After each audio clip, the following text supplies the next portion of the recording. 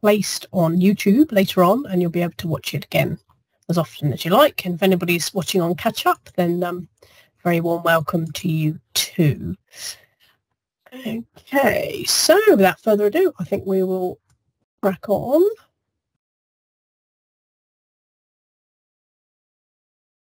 See that down there. Brilliant. Right, so today's one topic, two very important key areas. Won't take too long at all, but just want to go through these with you.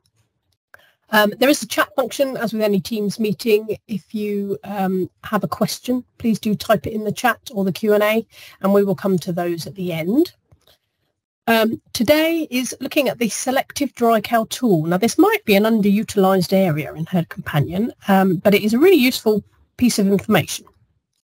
It's found under the production menu, Selective dry cow, and it actually opens up into a separate window. And here's one I made earlier.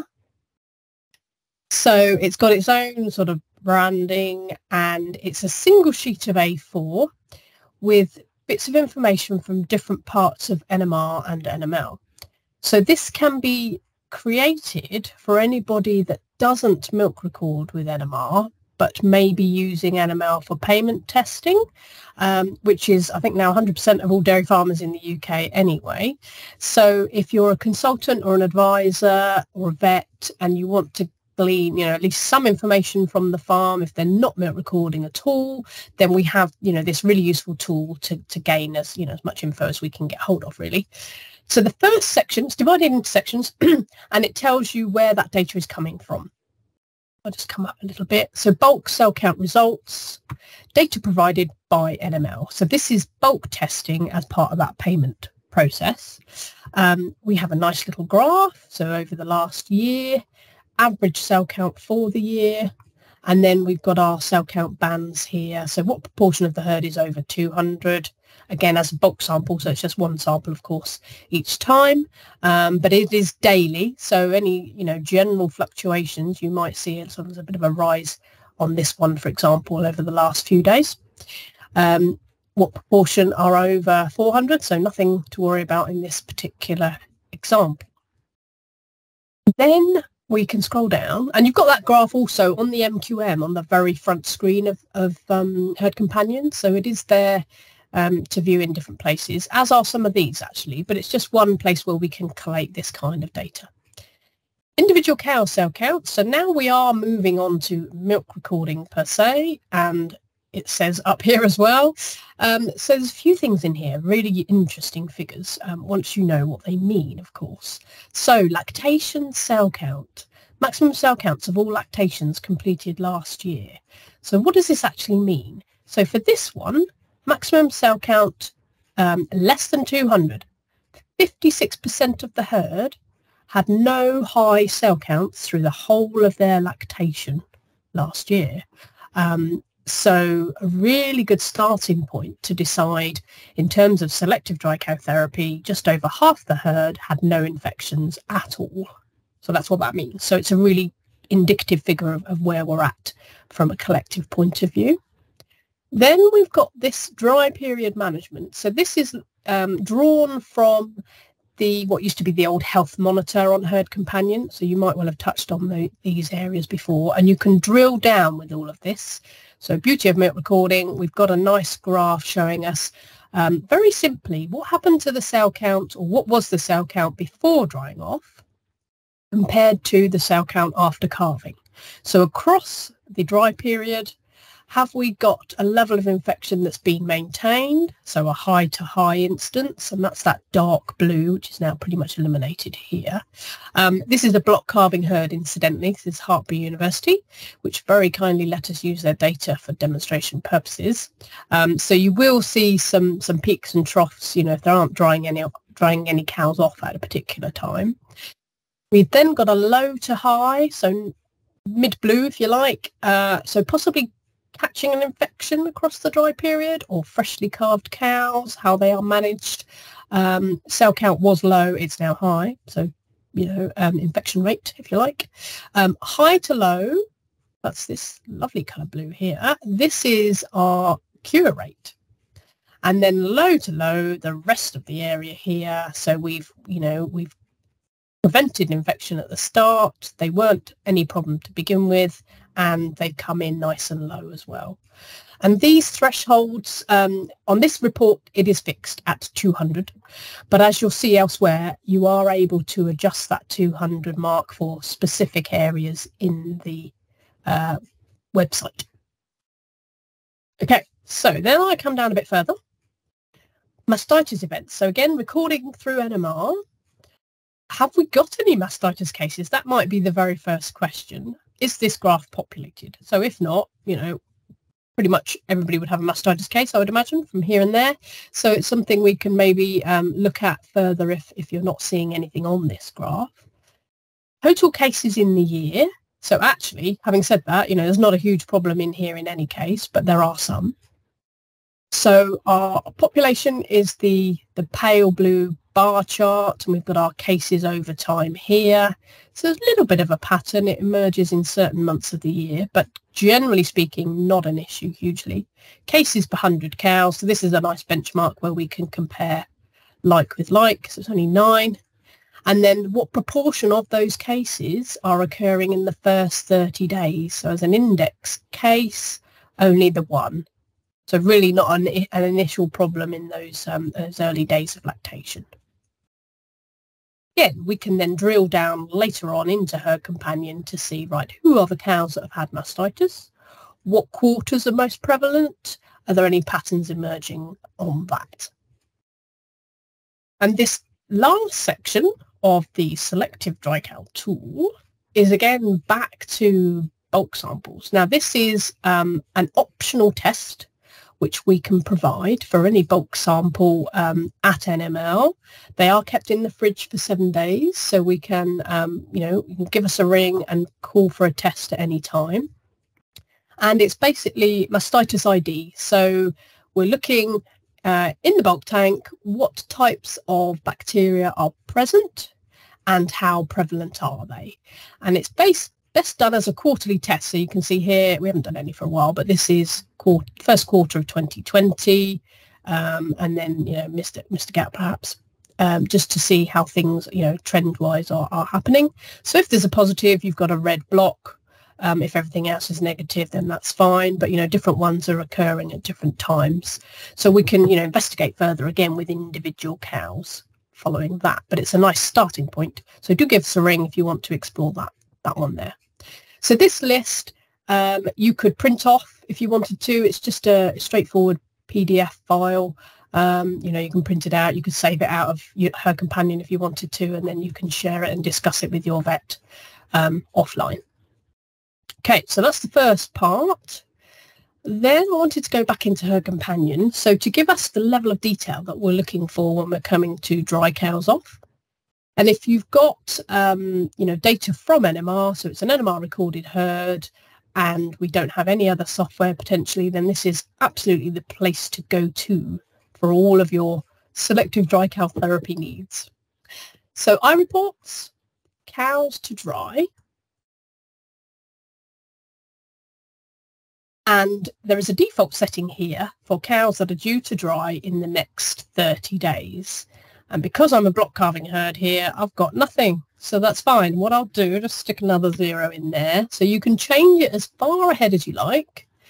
Dry period length, there's nothing in there, but our default is set to 56 days before calving. So if that's totally different from what you do, you can alter that one. And here we've got one of our threshold settings. So you can alter this figure as well, which will have a bearing on what constitutes as a high cell count on the report. So if you make any changes, click apply.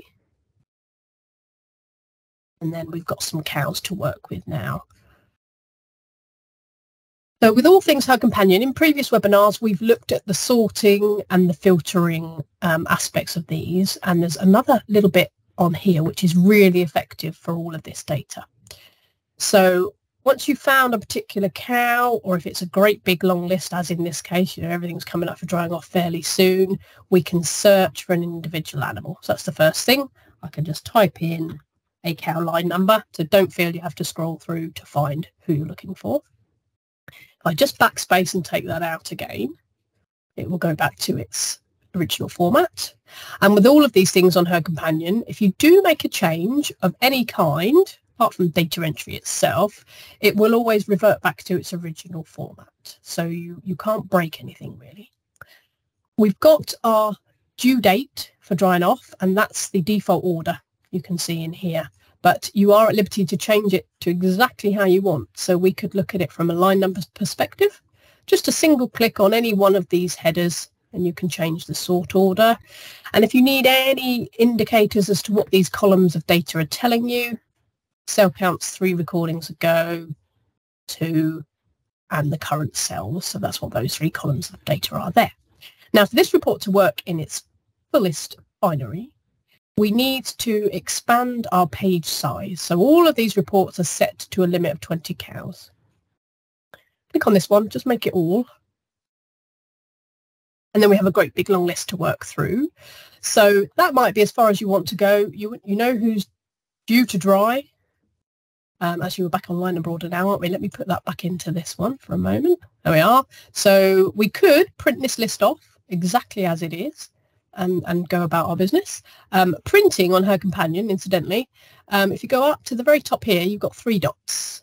So I'm using Edge at the moment. It works absolutely fine on Chrome. There is Firefox is not too bad. Some graphs can look a bit funny on Firefox, but generally speaking, the grids are absolutely fine. Internet Explorer is possibly, a bit phased out now, so you might struggle with that going forward. So 3 dots, and then you've got print here, and it will just give you a print preview so you know what you're about to expect. So it's just completed a list on there. Top. But what I want to do, just to take it a step further, yes, we know who's going to dry off. We can see the last 3 cell counts here. So this is all about selective dry cow therapy at the end of the day. We've also got our Yonis group highlighted at the end. So this has a bearing on perhaps protocols as well, particularly with fresh cows. And we have anything above our high cell count threshold shown in red. So you can see those for the last 3 quite clearly. We also have number of highs and hovering the mouse over. So these are how many high, in this case 200, over 200 cells in the current lactation. So going back to the selective dry cow tool, there were no more than 56%.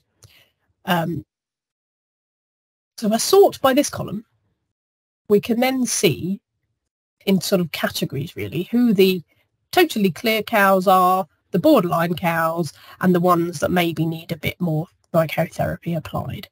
So all of these cows here, 0 high cell counts out of 10 recordings. And for, in the most part, most people record monthly, but that's not exclusive at all. So we may have, 6 weekly or 8 weekly as well options there. But this is 10 recordings. Of the last 10 recordings, no high cell counts whatsoever. So we know that we can safely bracket these cows into one form of drying off. As with all these things, to be done in consultation with your vet, absolutely get them involved in this kind of discussion.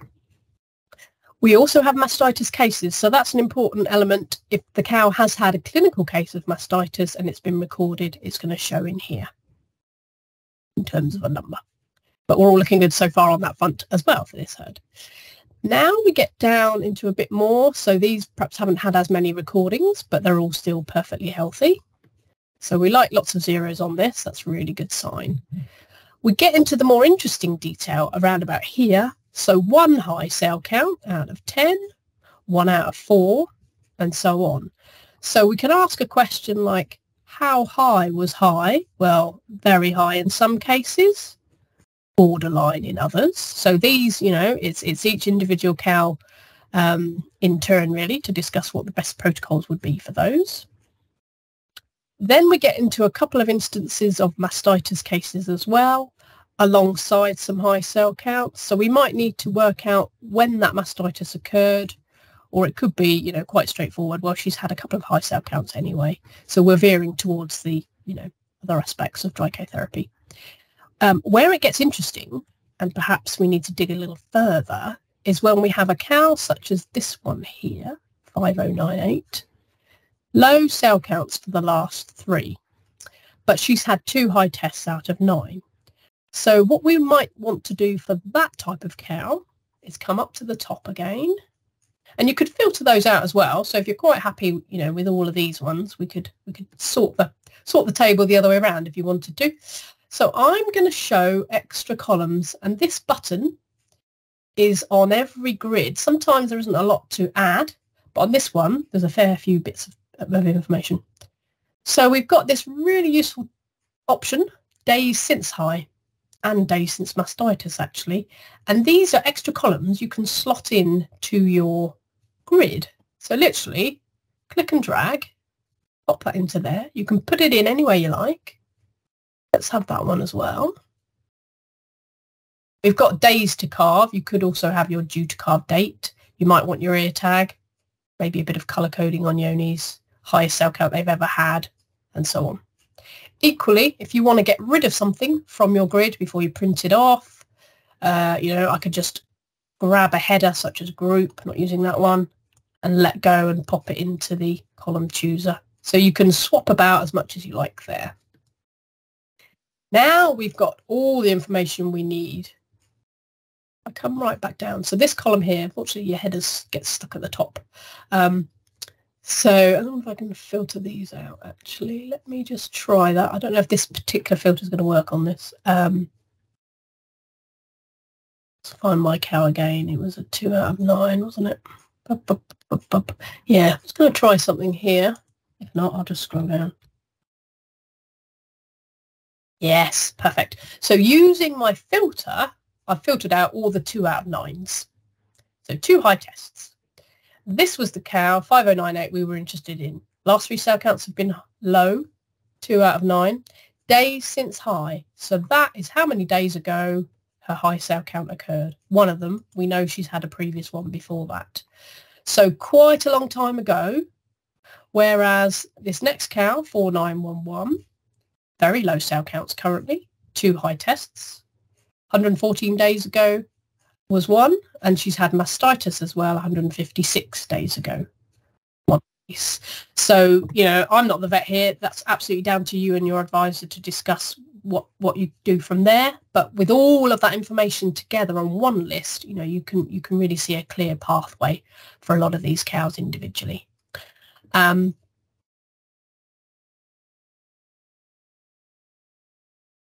was going to say something there and it's completely gone out of my head. There we go. There we go. So that is it really on that one.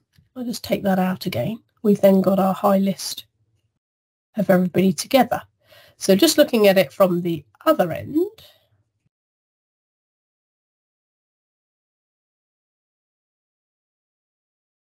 we can see the bottom end of the table where things will be a lot more clearer rather than the borderline cows. You know, these ones we can see we've got lots of red, we've got some bold red as well, and you know, 9 out of 10 tests have been high.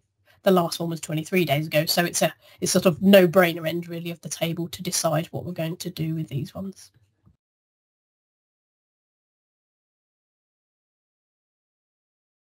Okay, so as I say, I wasn't going to be too long today in terms of explaining what we were going to cover. Are there any questions really? Come back to my screen here. Oh, I've got something in the chat. That's brilliant. Right, so don't have Yoni's data in the column for one of your herds despite them testing and having results on NMR elsewhere. So, interesting one. Thank you. Actually, if I go back to my sharing, that might be better. Minimize that one. So that is there as a default. It might be that it's only linking to a herd-wise Yonis, which is up in Disease Monitor. So herd-wise is the name for our quarterly testing for the whole herd. It's possible, and I'll check this out, Olivia, that we've got, you know, herd tracker as a 30 cow screen, or Yonis 1, 2, 3, where it's a bit more ad hoc. So it's possible that the ad hoc Yonis don't show on that table. This herd is on herd-wise, so I can see it. But if you can't from a particular herd, I'll have a chat to you later and we can just work out which herd it is. And and what sort of service they're on. So I'll find out for that one. Thank you.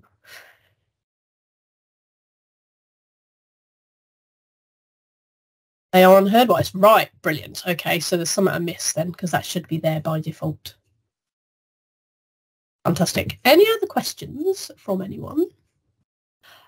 If not, that's fine. What I would also like to point out to you, if you all have a look at the chat now, and just click on the chat, scroll up to the top. There's a few little bits of pieces, but you'll see there's an event on there with a link. And that is the link to the next webinar, which is on the 13th of July, which is a Thursday. And it's an earlier time of 10 o'clock. So if you're a regular listener to my channel and you want to book in early to avoid disappointment, that is the registration link to that one. I'm going to leave the meeting open for a minute so you can click on that and sign up straight away if you want to. But I will be sending out the invites as I do normally, and watch out on social media as well. They're all there. The recording of this one will be on YouTube as soon as I've got it processed.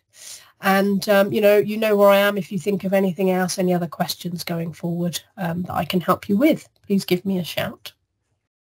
The next topic, incidentally, I should have told you that, is on Ingenious, which is the section of breeding, and lots of information on there from a milk recording perspective. Even if you're not doing any genomics testing, there's an awful lot of information on there that we can look at for the herd. So really useful. Do join me then if you can. Thank you all very much indeed. I'm finishing now, but as I say, I'm just going to leave the meeting open for a little minute. Feel free to disappear, have a good day, but if you want to join the next one, it's on there, ready to go.